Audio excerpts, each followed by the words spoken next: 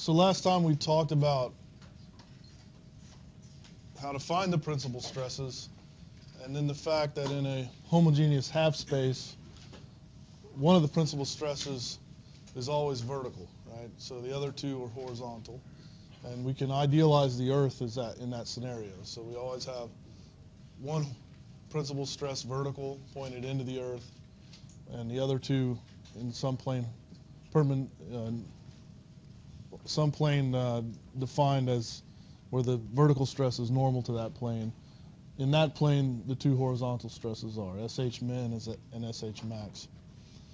So there's a common fault classification scheme, Anderson or Andersonian fault classification scheme, that's based on these assumptions that the vertical stress is always principal stress and then the other two stresses. And so then you can characterize the types of faults we talked about previously in relation to these principal stresses. And that's the Anderson fault classification scheme. So the first one we talked about is the normal fault. And you remember, how do we characterize? I kind of gave you a hint as to how to characterize the normal fault.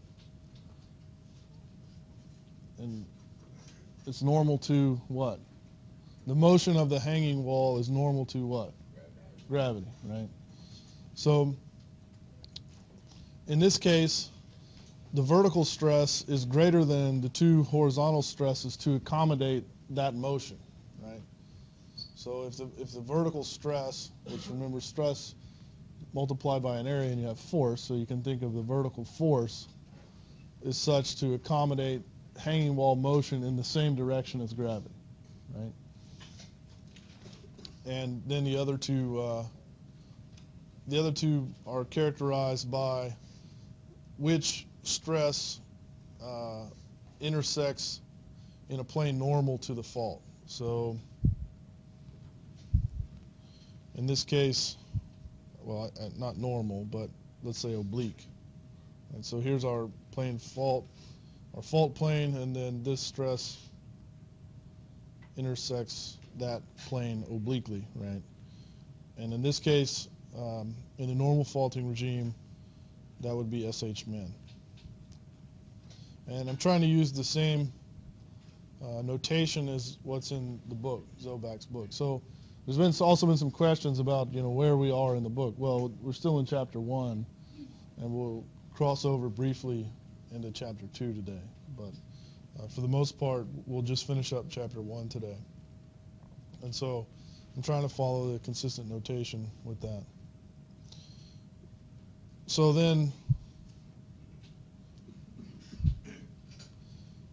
we have the reverse fault, which is just the opposite, right? So again, in this case, the vertical stress is less than the two horizontal stresses to accommodate the motion of the hanging wall moving up, right?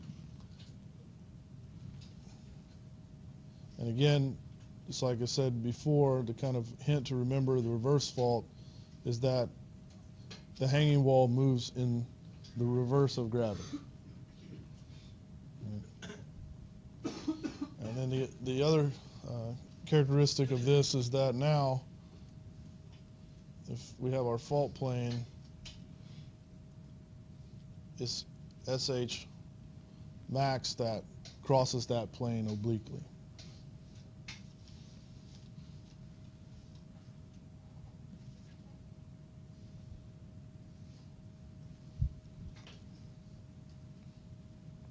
And so then the third case is the strike-slip fault.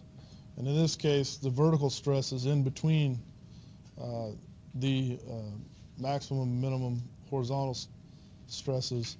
And, I had to put these blue vectors on here, and it was a little bit difficult to do it in such a way. But the point here is that this vector, it's not actually pointing up. It's in the same plane as the, it's in the horizontal plane. So I tried to show that. But it's the horizontal SH min and SH max are not necessarily in the direction of,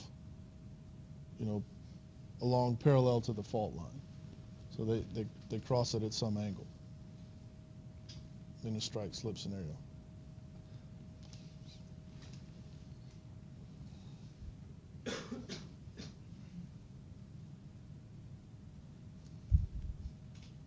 So just in summary, we have this chart. I think there was a similar chart in the book, and possibly it would have been more easier to remember if I would have placed strike slip between normal and reverse, because then you just have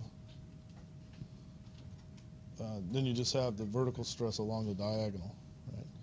So where S1, S2, and S3, remember, are the principal stresses, and they're always defined where S1 is greater than S2 is greater than S3.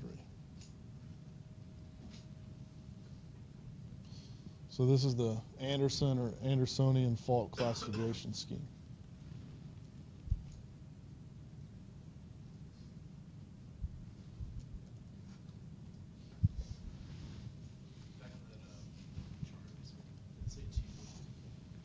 What's that? On that strike slip, there's two that say SH max. Ah, thank you. I'll fix that. This is SH min.